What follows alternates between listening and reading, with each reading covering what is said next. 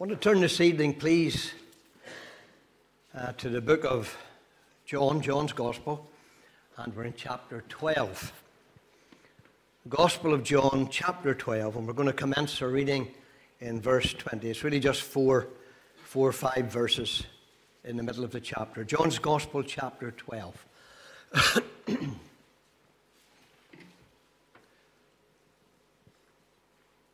Again, let me just thank you for being here this evening. It's good to gather under the sound of the Word of God. John's Gospel, chapter 12, then we're in verse 20. And there were certain Greeks among them that came up to worship at the feast. The same came, therefore, to Philip, which was of Bethsaida of Galilee, and desired him, saying, Sir, we would see Jesus. Philip cometh and telleth Andrew, and again Andrew and Philip tell Jesus. And Jesus answered him, saying, The hour is come that the Son of Man should be glorified. Verily, verily, I say unto you, except a corn of wheat fall into the ground and die, it abides alone. But if it die, it bringeth forth much fruit. Just those few verses, and as always, we just trust that the Lord's word would be blessed to every heart tonight for his name's sake and for his glory. Friends, the life of the Lord Jesus Christ is full of incidents where people came to see him. We've looked at this portion of Scripture before, I know we have. But it's full of incidents where various people came to see him. Wherever he went, there were always those who wanted some kind of an audience with him, if that's the right word to use. They came for many reasons. Some came, for example, out of simple curiosity. We have that in this chapter and back in verse 9 of the chapter. It says that many came not for Jesus' sake only. Let me read that to you. Much people of the Jews therefore knew that he was there.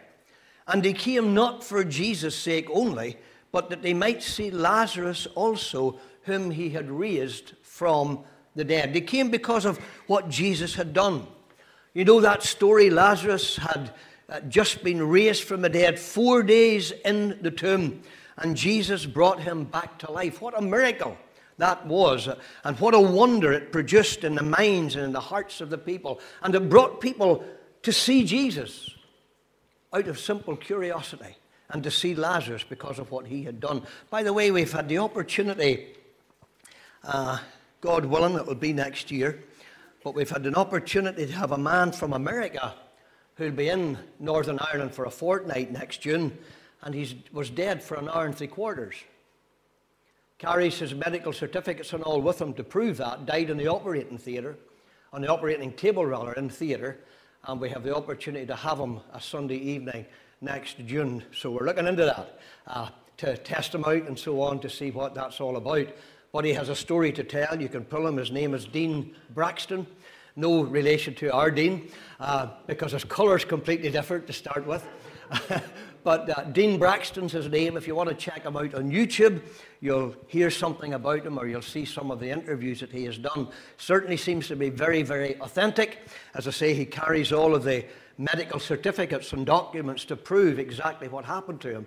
And he claims he was dead for an hour and 3/4 and was in heaven before he was sent back again. So we're looking to that, and we're testing that out just to see what's there. But the opportunity is there, and God willing, that would be next June. But can you imagine, what it would be like in a situation like that? Because that's what happened with Lazarus. 4 days dead. And Jesus brings him back to life. It's little wonder that people came to see him. And little wonder that people, were curious about both him and the Lord Jesus Christ, who could do such a tremendous miracle. And so some came out of curiosity. But then there were others who came for worldly advantage. They came for what they could get from him. We see this in the loaves and the fishes. Let me read you a few verses from John's Gospel, chapter 6.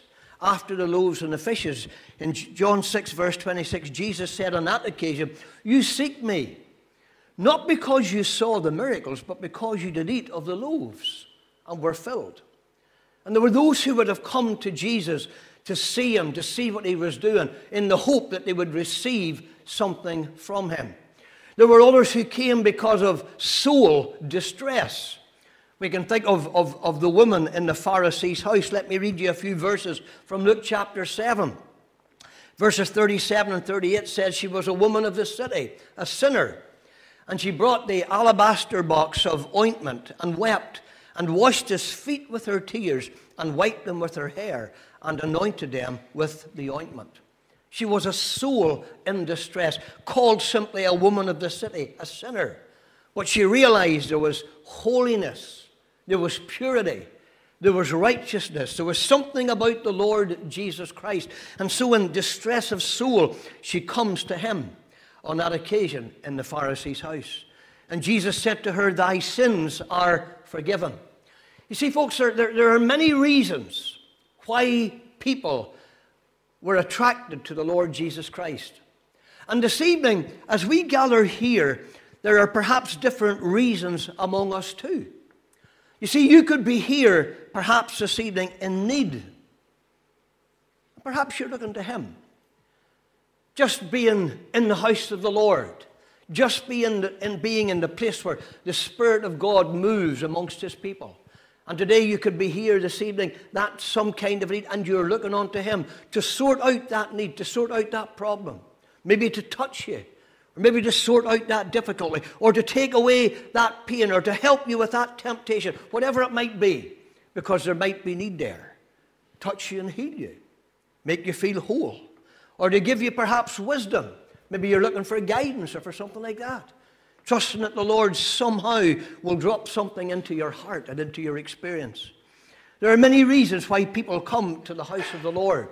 Maybe some of the younger people among us can perhaps, that are here maybe perhaps wanting him to help you looking to school. You know, one of the mornings at Holiday Bible Club, Jonathan asked the children who would be moving to secondary school this September, making that move from primary into secondary school, he asked them to stand.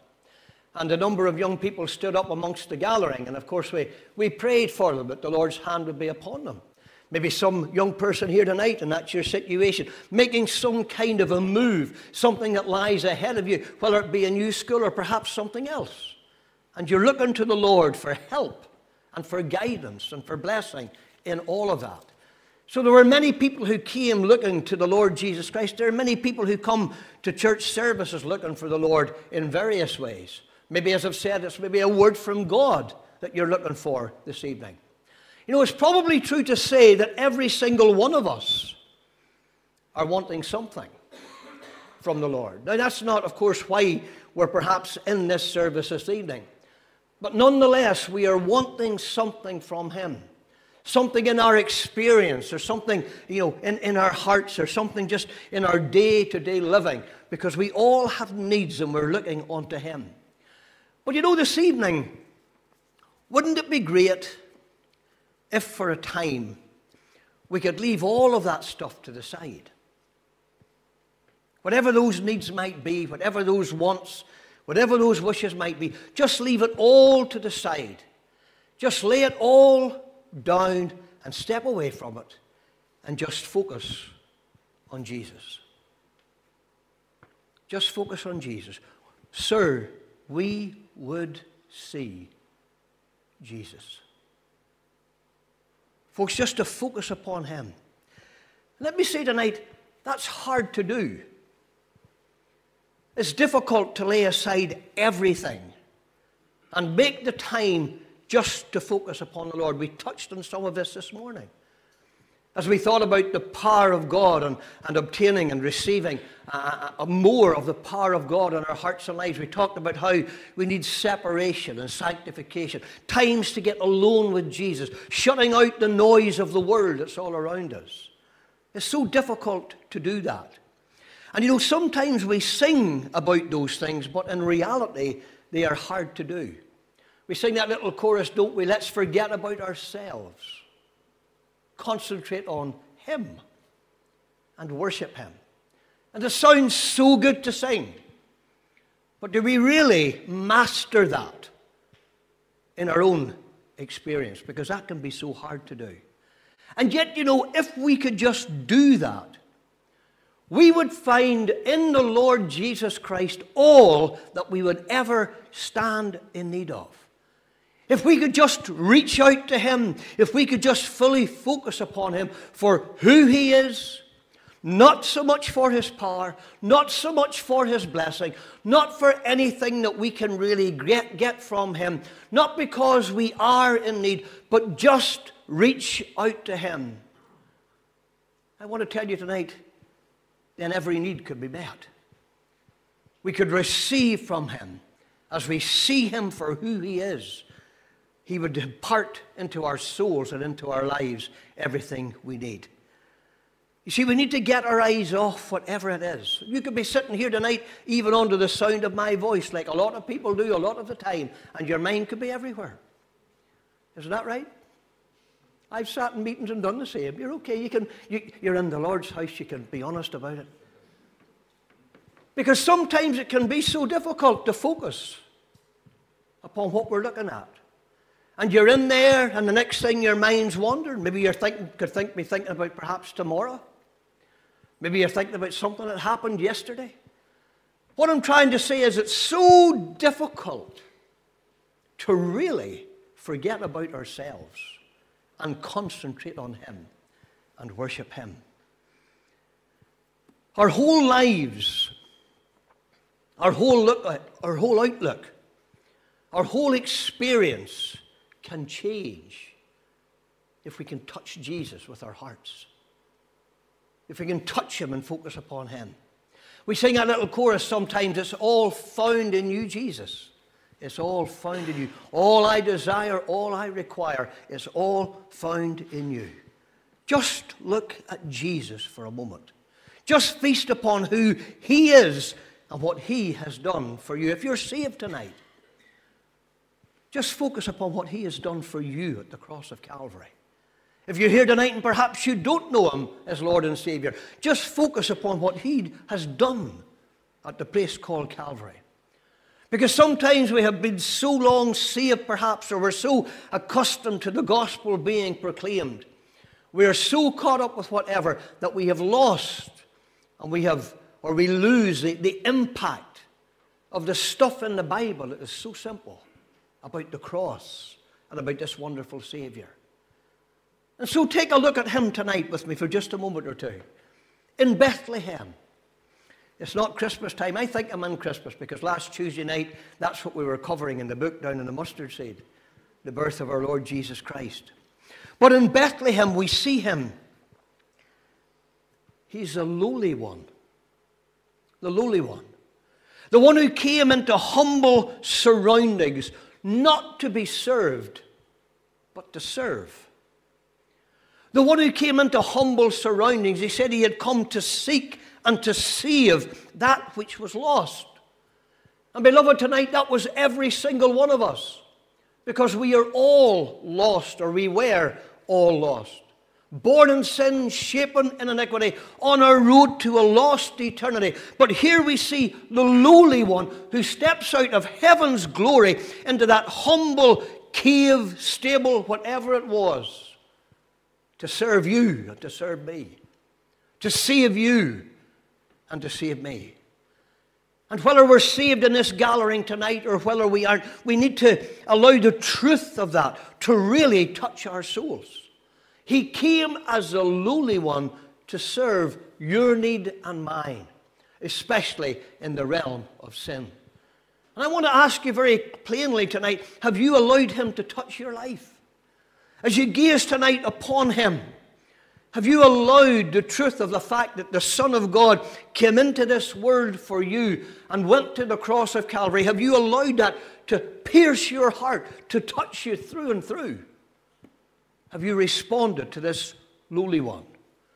Because I want to say tonight how precious, dear one, how precious you are to him. You are the reason that Jesus came here in the first place. And he is constantly at work speaking to hearts and drawing lives onto himself.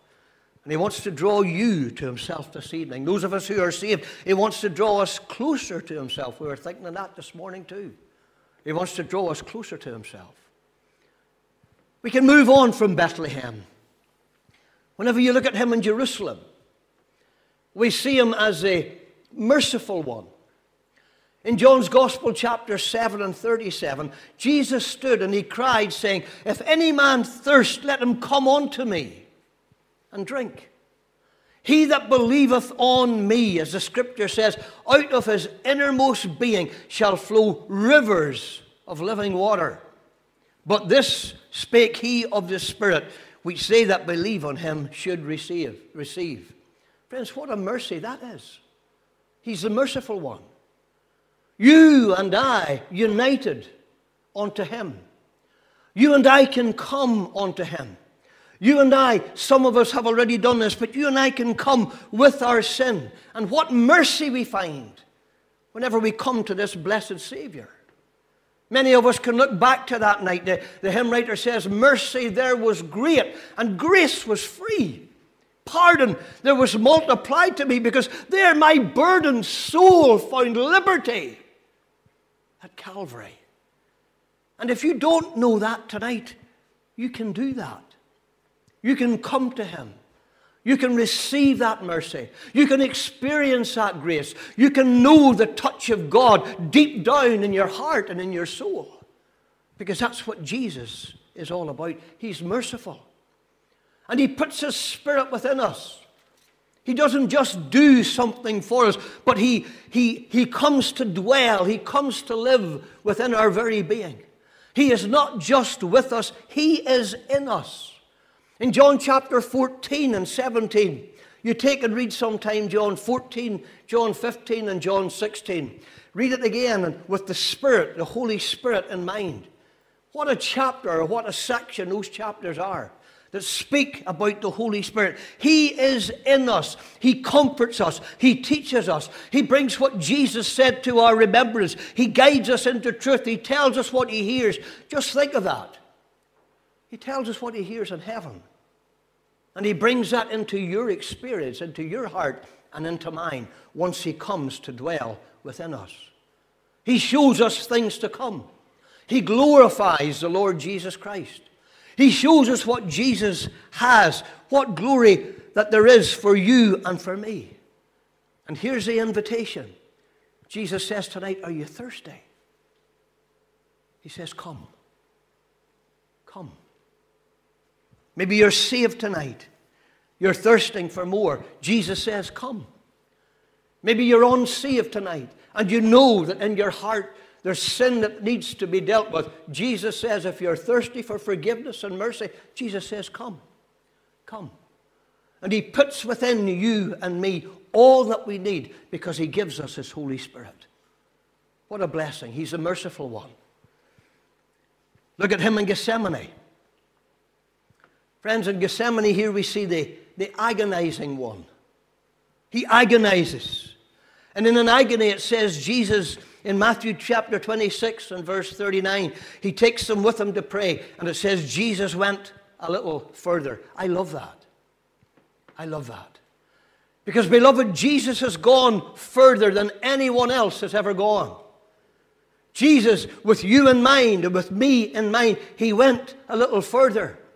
And in anguish he prays, and in anguish he seeks after God, and in anguish of soul, it says he sweated great drops of blood, as it were, falling to the ground as he prepared himself to face the ultimate of the cross for you and for me.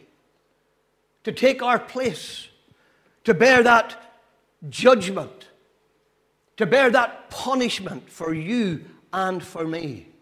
For me it was in the garden. He prayed, not my will, but thine. He had no tears for his own grief, but praise God, he had sweat drops of blood for mine. The agonizing one. Because you are on his heart. Because his love for you is from everlasting to everlasting. You're the object of his affection. And so in Gethsemane he agonizes as he prepares for the ordeal of the cross that lies before him, so that you and I could receive his mercy, so that you and I could be forgiven through the blood that he would shed. And then we move from Gethsemane and we come to the cross. And in Matthew chapter 27, it says in verse 36, and sitting down, they watched him there. Take a gaze. Sit where the Roman soldiers sat. Sit where the people who scorned him sat, and watch Jesus upon the cross. Dear one, tonight, join with that company of people. Sitting down, they watched him there. What did they see? They see a Savior stripped and beaten, practically beyond recognition. And there at the cross, they see what we call the redeeming one. They mocked him. They railed on him. If thou be the Son of God, come down from the cross. He saved others. Himself he cannot save. How true that was. Because if he had saved himself, then you could not be saved. But he chose. He hung upon that cross at Calvary so that you, dear one, might be saved.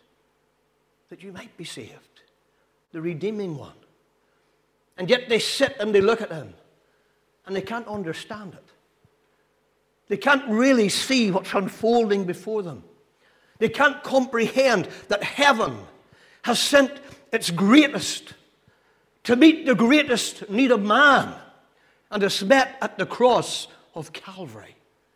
And sitting down, they watch him there. And he's the redeeming one. And with his dying breath, he cries, Father, forgive them, for they know not what they do. That's his cry tonight. That you might be forgiven. That you might be brought into this thing that we call salvation. Right relationship with this glorious Savior that died upon the cross, giving his all for you and me. Look at him on resurrection Sunday morning. Praise God, we see him there. He's the victorious one. Death could not hold its prey, we sing. Jesus our Savior. He tore the bars away. Jesus our Lord. And up from the grave, he arose. Victorious one. The grave couldn't hold him. Death had no claim to him. And you know, he endured what is the climax of every single life that has ever been lived. Death. And yet death had to release him. Death had been crushed. Death had been defeated. And he rose victorious, we say it so often, over sin, over death, and over hell. And the apostle could write, O death, where is thy sting? O grave, where is thy victory? Friends, I can tell you today, this evening, that whenever you stand at the graveside and a loved one has been laid to rest in Mother Earth, what a glory to know that that loved one had a personal relationship with Jesus Christ. The sting of death is gone. The victory of the grave is gone. Because you know it's absent from the body, and praise God, it is present with the Lord. Hallelujah. And it's all because he is the victorious one. And again we sing that little chorus, because he lives, I can face tomorrow. Because he lives, all fear is gone. Because I know he holds the future. Life is worth living. Why? Because he lives. And praise God, we shall live also if we know him as Lord and Savior. He is the victorious one. And the Apostle Paul in that chapter of 1 Corinthians goes on and he says, thanks be unto God, which gives us the victory through our Lord Jesus Christ. Friends, hallelujah tonight. He is glorious. And he is completely victorious. And we gather in this building this evening. We gather here. And I believe he wants us to see him for who he is. You could be sitting in our congregation tonight. Perhaps you've never taken a full, focused look at this one who's the Son of God, but who graced Mother Earth by walking amongst men, and who laid his life down upon the cross of Calvary in redemption so that you and I could be forgiven. But let me say it again. Here we see him in Bethlehem. He's the lowly one, the humble beginnings. In Jerusalem, he's the merciful one. He cries out, come. In Gethsemane, he's the agonizing one, agonizing over the cross that lay before him and the souls of men and women and your soul, dear one, as it hung in the balance, as he would face that dreadful thing. We see him upon the cross. He's the redeeming one. He sheds his blood, because without the shedding of blood, there's no remission for sin. And we see him in resurrection. He's the victorious one. And today, praise God, he's in heaven. And he's the glorified one. Hallelujah. The glorified one. He ever lives, the Bible says, to make intercession for us. He prays for us. If you're saved tonight, he prays for you. He upholds you before the Father in glory. If you're unsaved tonight, he's constantly looking at the cross. He's constantly looking at the sacrifice he has made. He's constantly looking at the price that he has paid so that you can be forgiven. And there in the presence of the Father, he is a constant reminder that the cross is sufficient to cleanse to the uttermost all who come unto God through our Lord Jesus Christ. Access to the Father through him. And I'm asking you tonight, can you see him? Can you really see this wonderful Savior? I'm asking you tonight, if you're saved, don't you want to be closer to him? Don't you want to be more like him? And I'm asking tonight simply, if you're unsaved, don't you see what he has done for you at the place called Calvary? And tonight we simply want to urge you to come. Come to him. Lay down that sin. Lay down that life of self-centeredness. Lay down that life where everything revolves around you and look to this man that we call Christ Jesus, our Redeemer. Look to this wonderful Savior who can change you, I praise God, from the inside out and make you acceptable in the sight of God. Cleanse you from sin and make you ready for heaven and for home. You know, is it any wonder these Greeks come and they say, "Sir, we would see Jesus." Because, beloved, whenever you really see him, he transforms lives. He changes attitudes. He shapes crooked hearts. He makes ambitions and desires melt away in the face of the glory and of all that he is. We would see Jesus. And beloved, it's our prayer here this evening that if you don't know him as Lord and Savior, you would see him even now.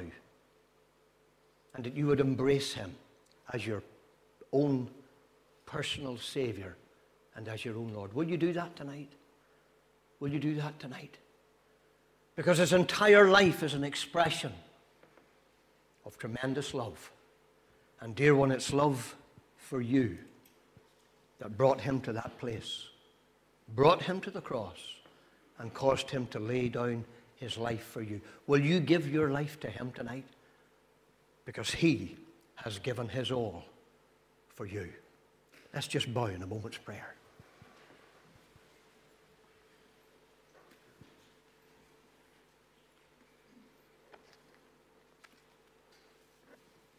The hymn writer says, "What a wonderful Savior is Jesus my Lord.